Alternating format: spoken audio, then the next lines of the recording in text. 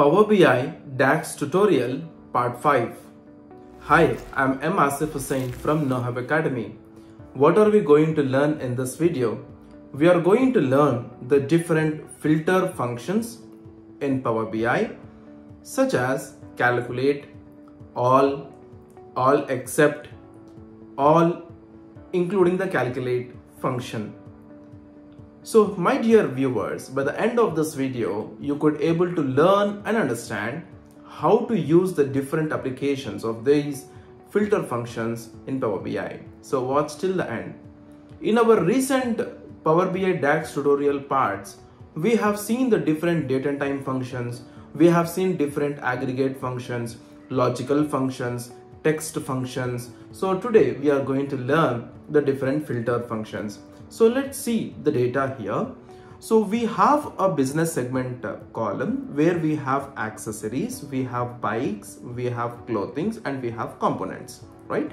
So the total sales that we have, the number, it's a number of the overall business segments. Am I right? So let us consider my overall total sales is 2.3 millions. Now 2.3 millions includes the sales of bikes also, accessories also, clothing also, components also. So now my question is, what is the sales of bikes alone? How much is the sales for accessories alone? How much is the sales for clothing alone? And how much is the sales for components alone? That we have to find out. In order to find that, we have to use a new measure.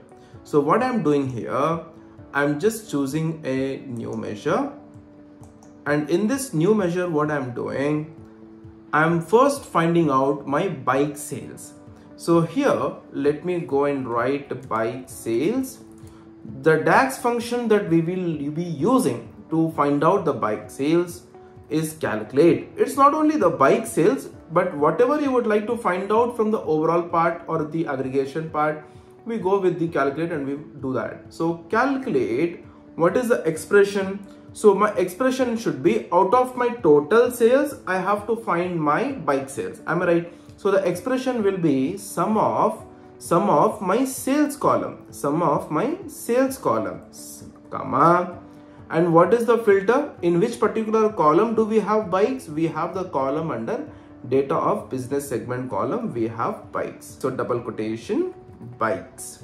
So by mistake I have entered enter, so we are getting the incorrect syntax here, but we have to give the business segment bikes. Now click on enter. We will be getting the right value. So let's verify.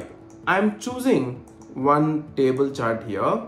So in this table chart, let me take the business segment and let me take the sales as well. Okay. So let me go and increase the value size so that it will be easy for you to go through and understand. Let me make it bold. So the sales of bikes is 11,66,65,010.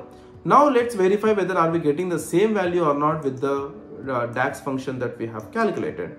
So for this, let me choose a card chart, and in this card chart I'm choosing my bike sales. So again it's the same, 11,665, the overall 67. So we have got the right value. So in the same way, let me go and calculate the next sales for the accessories, So now what I'm doing here, I'm choosing the measure name as accessories sales. So the answer for this one is calculate. I'm using the calculate function, and the expression will be my sum of the sales column under my data table, comma, and what is the filter? Filter is under my business segment column. I have the accessories. So now click on enter. Let me go and verify whether the accessories value is the similar one that I have calculated it or not. So accessories sales value is 993,787.67.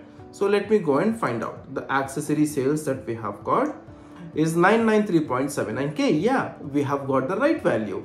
Okay. So in the same way, let us go and even calculate using the another new measure, the component sales. Component sales.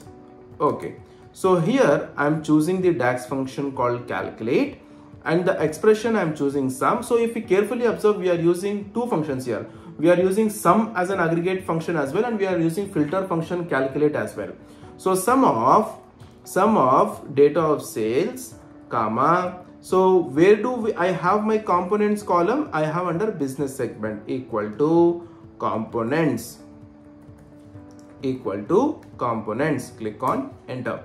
So let's verify whether are we getting the right value or not. So here what I'm doing, so the component sales is 203,35703. So let me get the component sales here. I'm getting 20.34 millions. So that's the same. Okay. So this is how we have to use calculate, and we have to find out the different scenarios depending upon the requirement that we have. Now let us go and learn the another DAX function called all. Okay. So for this one, I'm choosing a new measure. In this new measure, let me go and write the measure name as all function. Okay, you can choose any function, it's up to you. So now I'm using calculate first. As you can see that I'm choosing sum of the sales column. Where do I have it? Under my data table, comma. Here I'm choosing all function. Okay, what this all function is doing? It will return all the rows in a table or all the values in a column by ignoring any filters that have been applied. So you might work on a millions of records when you are working in a real-time organizations. So what generally happens is that to find some information, we generally use the filter functions, right? We generally use filter to see the appropriate information. What do we have? But we forget to remove that filter. So in order to avoid that problems, we go with the function called all. So all function, what it will do? It will remove all the filters that might have been applied, and it will give us the overall answer. Okay. So let us consider all, and is asking the table name. The table name, let me consider data. That's my table name. Let me close the parenthesis, click on enter. So I'm getting the all function here under my table chart. Now you might see that the overall the value that we have is 141077, and that's the same value we are going to get it in the all function. It's removing the filter. It's not only selecting us accessories. It's not only considering bytes and giving us the value. No, the overall constant answer for the total sales that we have it. That's what we are getting it under the all function.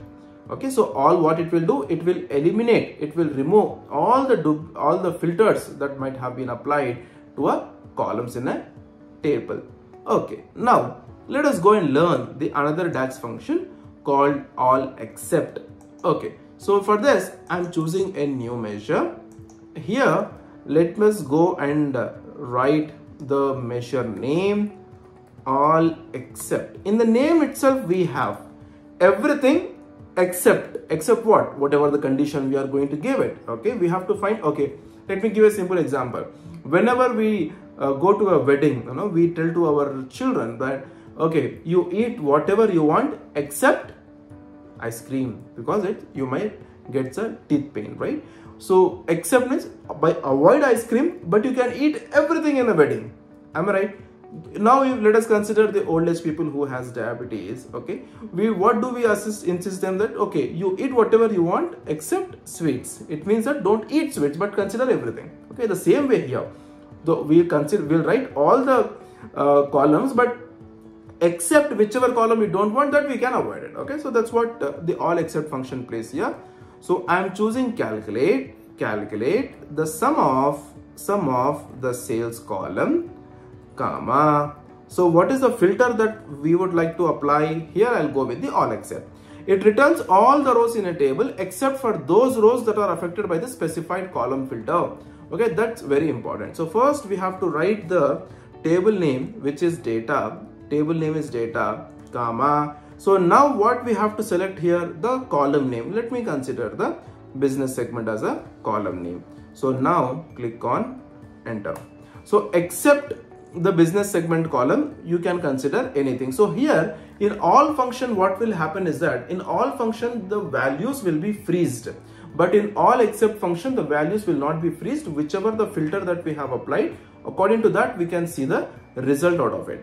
Okay, so that's the interesting thing. So let me get the all except here. Okay, all except that we have calculated, all except. As we can see that now if I take a slicer, and if I get the business segment here, so we can see that the values for clothing, okay, let me remove this one. Okay, now we can see that the values for all function are getting freezed. So whatever I select, it's the same answer it is giving it to me. But all except is no, except the business segment, the rest of the things, by considering it, I'm getting the answers out of it. Am I right? So this is how we have to use the all except function in our Power BI. So my dear viewers, in today's video we have learned how we have to use calculate function, how we have to use all DAX function, how we have to use all except DAX function, and how we have to use the calculate function with the all function in our Power BI.